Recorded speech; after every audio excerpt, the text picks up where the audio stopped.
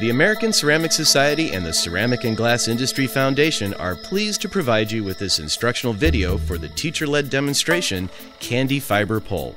The objective of this lesson is to demonstrate the unique properties of glass by examining the solid-liquid and liquid-solid transition of a glass-like system. During this demo, Jolly Ranchers will be melted in a beaker using a hot plate. Once the Jolly Ranchers have reached a molten state, candy fibers can be pulled from the beaker, which simulates the production of glass-like fibers. Some of the materials used in this lesson are included in the Materials Science Classroom Kit, while other items will need to be purchased. Those items are commonly found in grocery or department stores. In some instances, it is appropriate for students to bring some items from home, which helps pique their interest.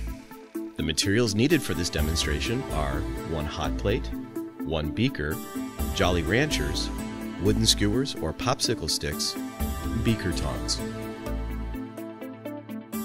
Unwrap and place 4 to 6 Jolly Ranchers into the beaker.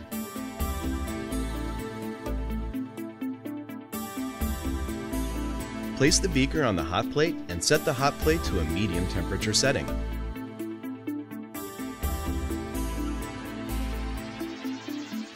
Stir the Jolly Ranchers while heating for approximately 10 to 15 minutes. The Jolly Ranchers will begin to melt into a more fluid form.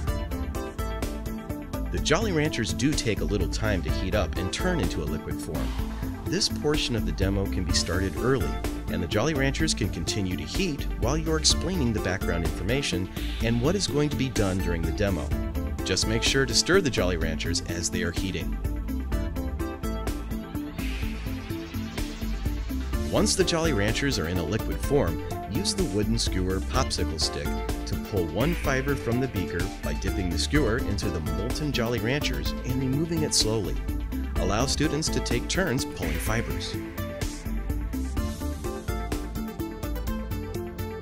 Consult the teacher's manual in the Materials Science Classroom Kit for discussion questions to ask before, during, and after the demonstration.